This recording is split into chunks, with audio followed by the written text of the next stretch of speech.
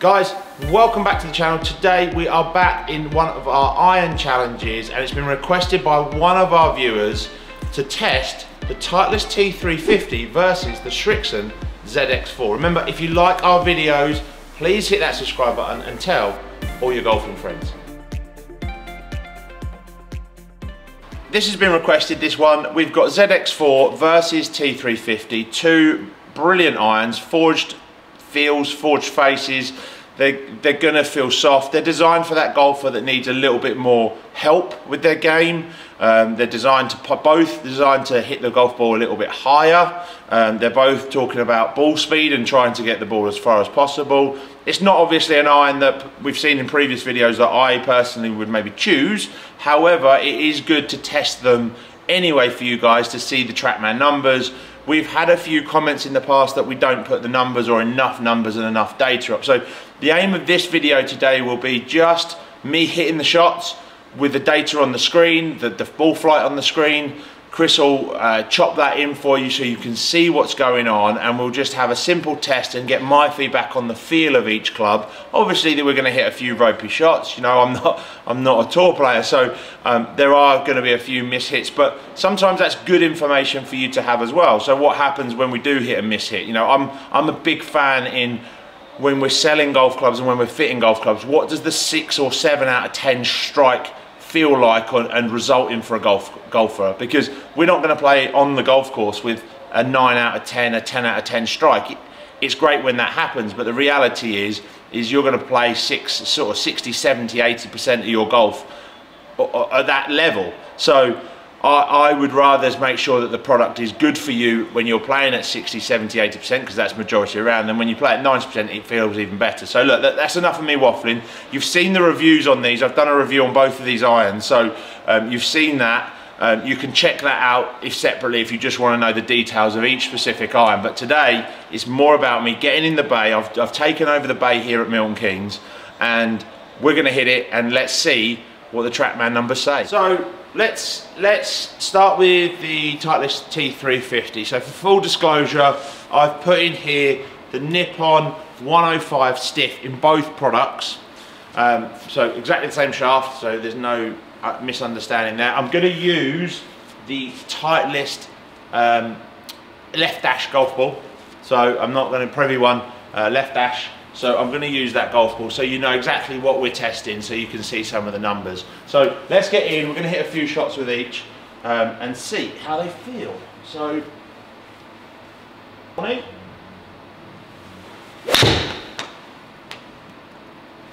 always that clicky feel off the T350. And as I get Mickey taken for me, it does pop off the face. There you go, there's your numbers. 184 carry.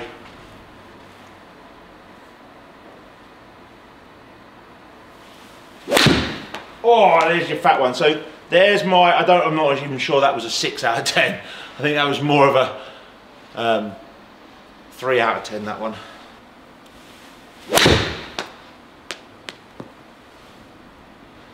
The T350 even does have that softness of a Titleist iron. You know, I've talked about this before. It does have that sort of softness and that forged feel. However, it's still the sound for me is really clicky. So although it feels all right, it is still pretty clicky.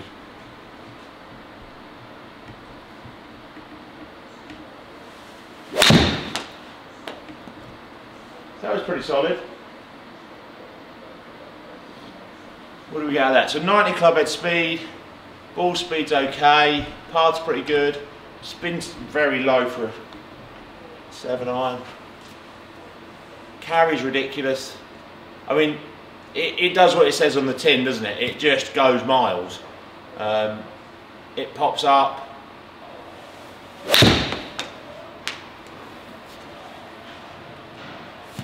What are we seeing there? So same sort of numbers, 183. So they're not too bad, the numbers there. Let me just have a look and see what the dispersion looks like on those. Obviously I've hit the average shots there. You can see dispersion's quite wide, but I would say that's down to me mainly, but the distance overall was fairly consistent, so it's actually a fairly decent iron to look at. In terms of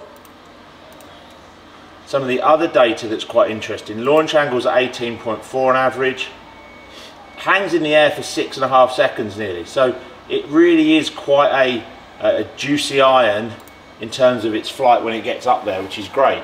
So look, that's the T350. Let's transfer it over and let's try the Srixon. So there was T350's numbers. So ZX4, I think from the previous videos we can all sort of see that I'm a fairly popular guy when it comes to Srixon. I really like the way that works.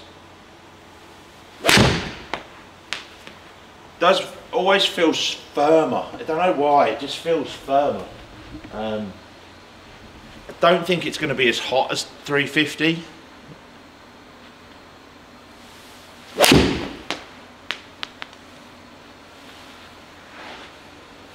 I mean, how far right have I hit that?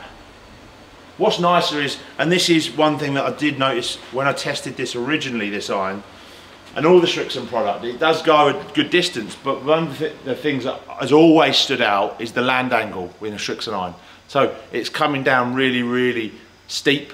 So I think in the longer irons you're going to see that land on the green, and that last shot there, 50 degrees, 51 degrees just shy of, is insane, especially at a distance of 185 yards carry. So let's hit a couple more. Toey.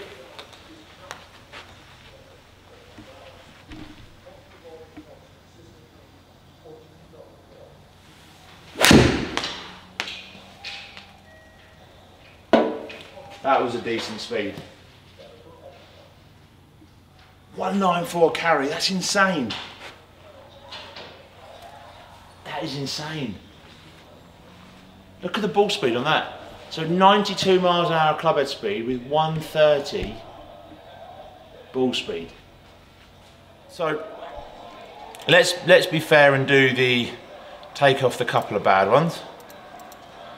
So what's interesting here is there's your consistency. Now, one thing that I would say with the Srixon is that the difference between the one that was super hot, the one that went a long, long way, and the one that was kind of the 7, 8 out of 10 was quite a big difference in yardage. You'll see here that that one that I absolutely nutted went 194 yards carry, whereas kind of the average here is 180, 189, 173. So the dispersion between the real good and the bad, or let's say the 10 out of 10 and the 6, 7 out of 10 is about 20 yards.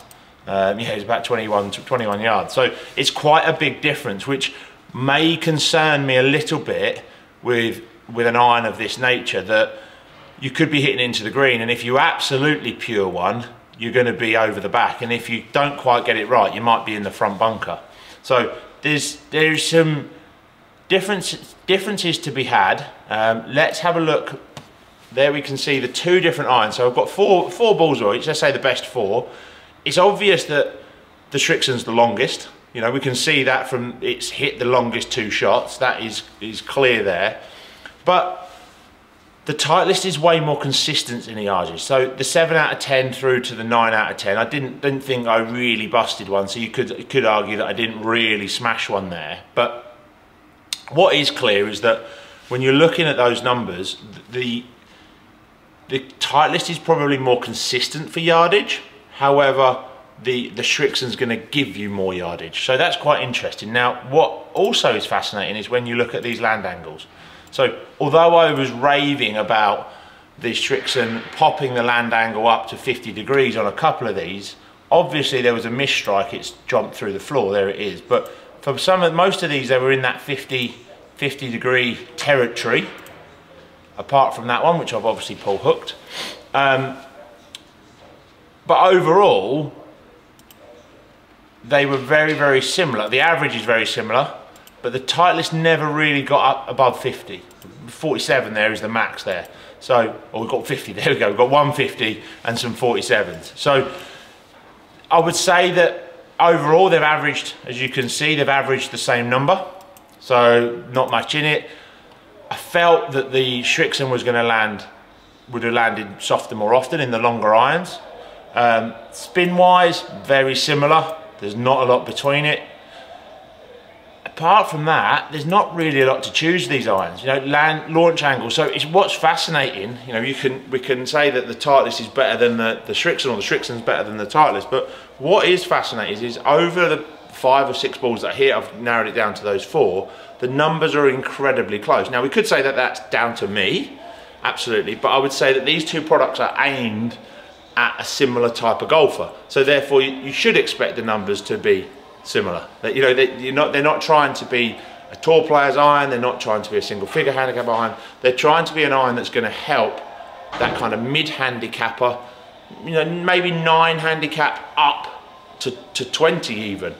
You could definitely even blend some of those irons. The ZX4 and T350 make great combo irons in the long irons for the 4, 5s and 6 irons with the ZX5 or ZX7 and the T200 equivalent. So that's where these irons have a lot of power, and they have a lot of advantage over a lot of other brands, is that they're able to combo into some of their better player iron as well. So, but looking at these two irons, I think if you were a middle to high handicapper and you just wanted a standard set of irons, I would say it's very difficult to put these two and say one's better than the other. I really would. However, there is one factor at play here, and that's price. The difference in price between the ZX4 and the T350 is quite dramatic. Depending on the set makeup, it could be as much as £200–300. So it's a considerable difference. Custom fit wise, well, they're both excellent at custom fitting. They have super options in both. But this may come down to, this argument may come down to look, both good looking irons, may come down to feel, both forged, brilliant feel, both of them. You know, you're not going to pick a winner, I don't think, over those two. Custom fit options, you're not going to pick a winner. They're both brilliant at custom fit. This is one of those times where this may just come down to price. So if you are a bit price sensitive, if you don't want to spend the money, then the Srixon is probably going to win that battle every single day. I hope that was helpful. It was good fun to play with the Trackman numbers here at Milton Keynes. It's interesting when you hit these products against each other how similar the numbers actually come out. Sometimes when we do this type of stuff and you see that, it's almost like, well, what was the point of that? That exercise was a waste of time. But I think it's good when you get two irons such as T200 and, sorry, T350 and ZX4, when you get those irons that are such similar. And we obviously got requested for this test that if you were picking, if you were picking one of these irons, it would be, for me, based on your own personal feel and your own personal price. For me, there wasn't a lot to it, but also it would be really down to that price of the two irons. So I hope that was helpful. Guys, if you like our videos, remember it's time to hit that subscribe button, tell your golfing friends, make sure you follow us on the channel, and if there's any reviews that you would like to see, or challenges of irons or product, it doesn't have to be irons, we could do it on putters, we can do it on drivers, whatever it is, you know, head-to-heads, put them in the comments box below, and me and Chris will make sure that we will film them in the coming weeks to help you in your 2024 season.